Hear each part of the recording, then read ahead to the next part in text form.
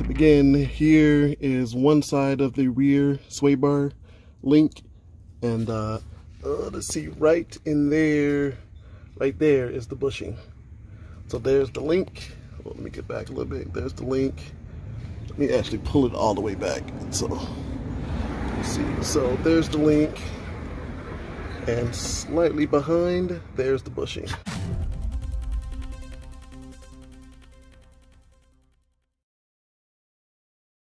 Alright, so I'm gonna go pull on one of these links. Watch, the car's still kind of hot, so I better watch it. We'll pull on one of these links here so you can see or hear the sound. So obviously, this is gonna make a lot of noise when I'm driving. Oh, well, make a lot of noise when I'm driving, and that's what I've been hearing. The really annoying sound.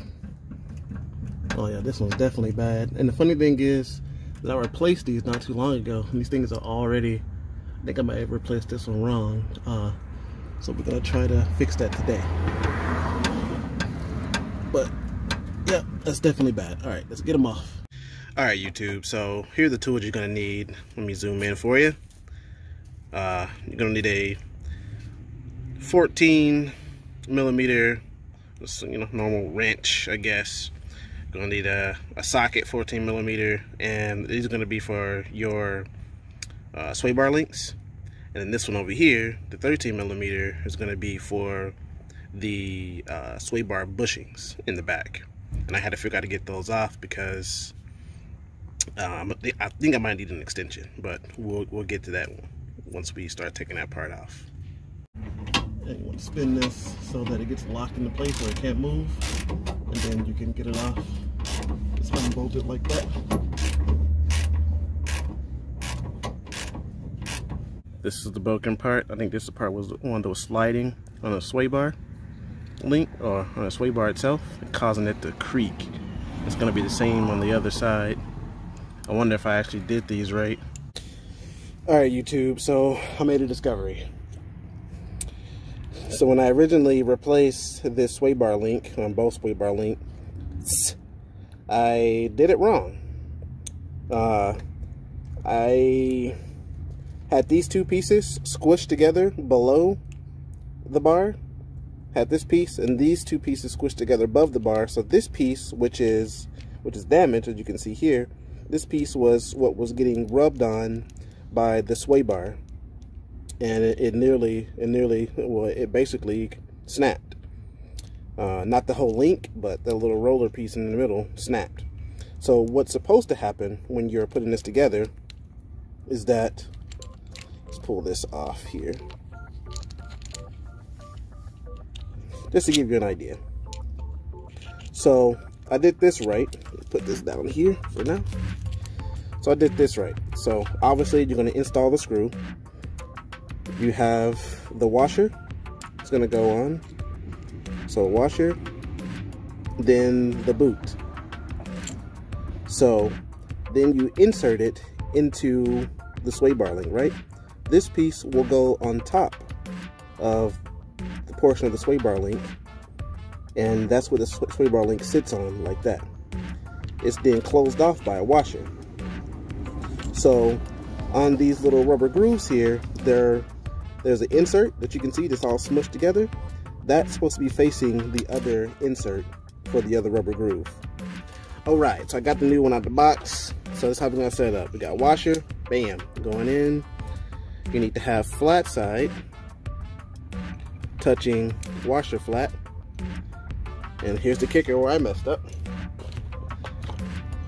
That you need to have this washer, not washer, but rubber piece on top of the sway bar.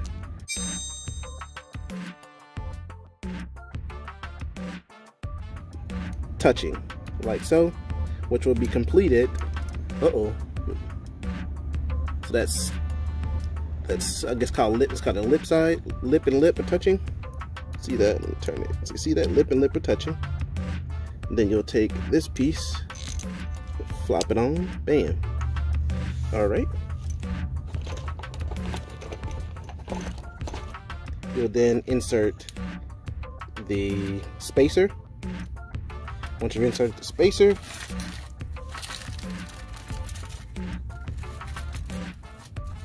will then insert a washer.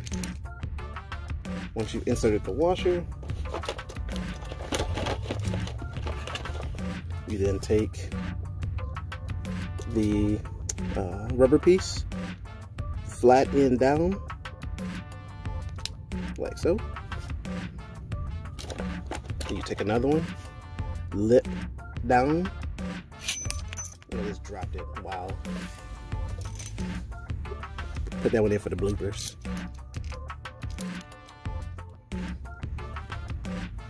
Flat end down, or lip down. What should I say? Kissing. Then you want to put one more washer on top, like so, and make sure that it's contouring to the rubber piece. And then you install the nut, just like so, and that's how you make it. So we're gonna put this on the car. Alright YouTube, I'm just going to give you a comparison between the two to show you the difference. I paid $8 for the one on the left, or the blue, and I paid $30 for the kit, including the sway bar bushings for this one. The one on the right is much better in quality. I mean, you'd have to, you should be able to see it. It's much better, it feels much more solid build quality. And it's a lot larger, so I should see a difference in my handling, turning corners, you know, going 50 million miles an hour, turning corners. I should be able to see a difference in my handling, but let's get them on the car. So what I had to do was I had to get in here and pry. You pry this little piece up, and you can push to get it off. Just keep prying till it comes. Like so. That's how you get that off, and you just push this piece off and that bushing will be done. And these bushings here are 15 years old, probably 16 as of the make it as a video. 16-year-old bushing. Not bad for it, not bad. Anyway, I want to put this together and start reinstallation. Alright YouTube, so here's how it's supposed to look. So you need to have the washer, rubber piece on the bottom, washer, spacer, spacer, washer, rubber piece meets rubber piece. So you can press those two down, and then you have washer and then your nut. That's how the link's supposed to go.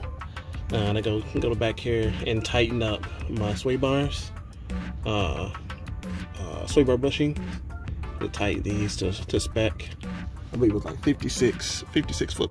And these, you just want to torque them even. You don't want these to compress too much, and when they start compressing, you want to stop and you're done. Okay, so YouTube, the last thing I've done is I've marked, let's see if I can focus this.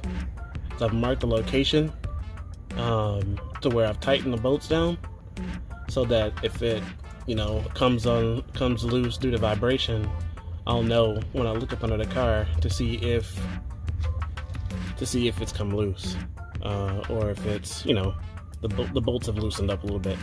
I don't think they will, but you never know. So it's a good practice to put a little color on your markings here to see if your bolts are loosening up. Anyway,